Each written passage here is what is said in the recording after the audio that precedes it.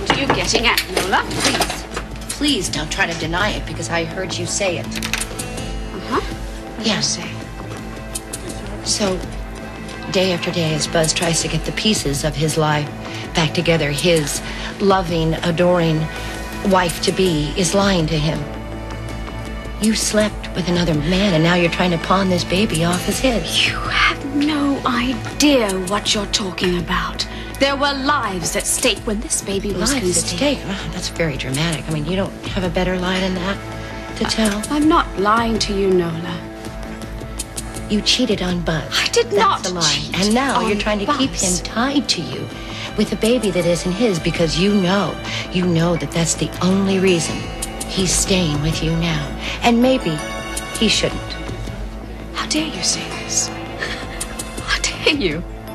It's just that I don't think you'd be satisfied really with a life of Buzz and babies and the diner and trips to the grocery store. I don't know why I'm talking to you, but you know, I would be satisfied living on the street with Buzz. Oh, please. No, you just settle down here for a minute because I want to tell you something. In case you don't know, Buzz loves this diner. He's gonna remember. He's gonna love it even more. But don't you make the mistake of thinking that I don't love him. I used to think that. I really did. But I don't anymore. I think you love the high life. I think you love Europe. I think you love men. I think you love cars. I think you love jewelry. What is it that you steal what you can't afford?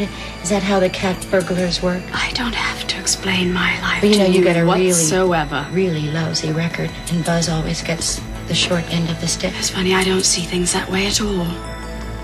You're gonna hurt him again, and I won't. Do you know what, lady? Come here. Get your hands out here. I don't know what your game is, but why don't you explain it to me right now? Right here. All right, I will. You see, I run a restaurant. I live in a boarding house. My roots, my expectations are closer to Buzz. I would be better with him than you. Oh, you are that deluded. I see. Fine. He doesn't love you. Are you really so sure about that? Yes. Oh, yeah. And you think he loves you now? Yes. And he's gonna love me even more when he remembers.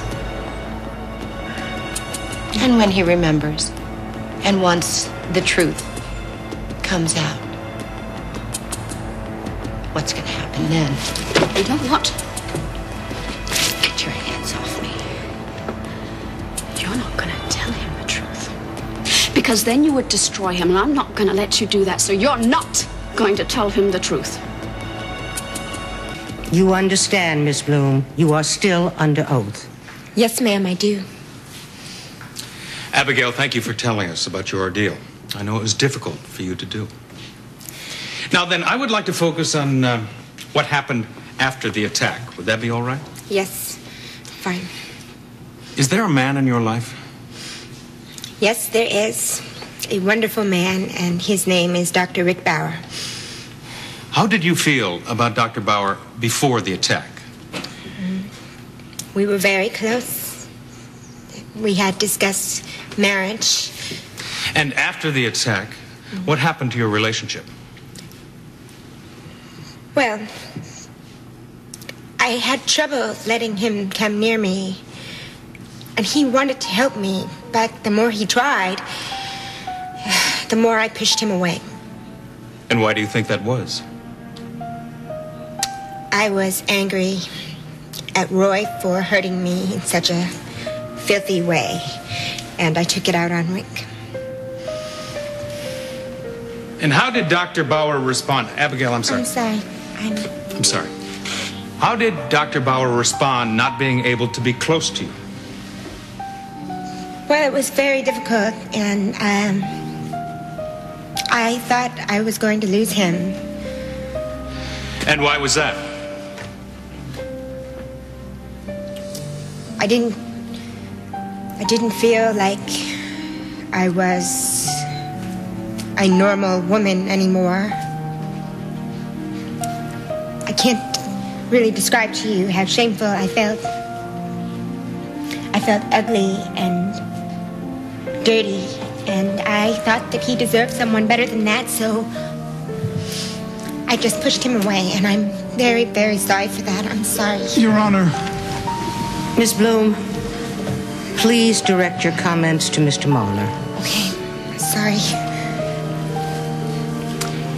Your Honor, at this time, I have no further questions. Your witness, Mr. Warren.